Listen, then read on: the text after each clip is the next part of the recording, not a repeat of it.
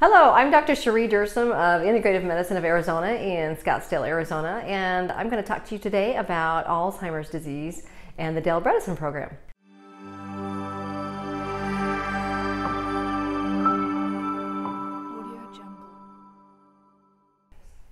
Traditionally, you might present to your primary care doctor or bring your spouse or loved one with concerns about recent memory issues, whether that be that, can't find my keys all the time, or I drove somewhere and got lost, couldn't remember anybody's name. Those kinds of things are early symptoms of that. And there might be further testing that is done, but usually what we're trained to do in regular medicine is just kind of wait for that, or encourage patients to get a lot of rest or eat healthy. And then once big memory problems start happening, then we send the patient to a neurologist, and usually there's a diagnosis of Alzheimer's disease and maybe medication is given, and then we just kind of wait for the process to roll itself out and the patient loses their memory, which is very difficult to watch as a family member and hard to accept as a patient that's being told that. So we do have some answers now that have been shown to reverse memory decline and early Alzheimer's. Dale Bredesen is a neurologist who has been doing research on reversing cognitive decline for quite some time now. He published his book, The End of Alzheimer's, in which he described his research on 200 patients with early signs of Alzheimer's and cognitive decline. Some of these patients were even at the point where they had to quit their job and they weren't functioning well in regular everyday activities.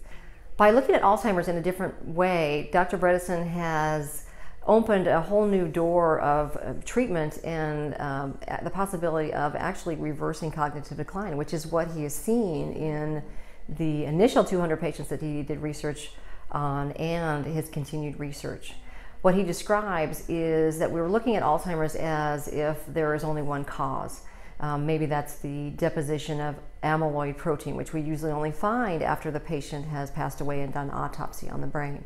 But what he has described as that maybe that amyloid is actually has a protective function in the brain, and that some things that we are doing in our life, or the life that we're leading, or our genetic predisposition is driving the increased deposition of amyloid. If we look at some of those environmental factors and lifestyle practices that we are doing that drive the deposition of amyloid and or increase the inflammation in the brain that is furthering cognitive decline, if we can reverse that, then maybe we can reverse the process that is causing Alzheimer's in the first place. Dr. Bredesen describes the 37 holes in the roof, or the 37 causes of inflammation in the brain that are increasing cognitive decline or increasing our risk for cognitive decline. Things like high blood sugar, high cholesterol, a diet that's high in sugars and complex carbohydrates and refined sugars, also lack of exercise, lack of sleep, increased stress. All of those things that we always talk about in integrative and functional medicine are also things that are driving Alzheimer's disease. So with the ReCODE program, we address the factors that are driving inflammation or creating an environment that is going to make it more likely that the patient has progression of cognitive decline or progression of Alzheimer's. Those things include lifestyle factors such as diet and exercise. We optimize sleep.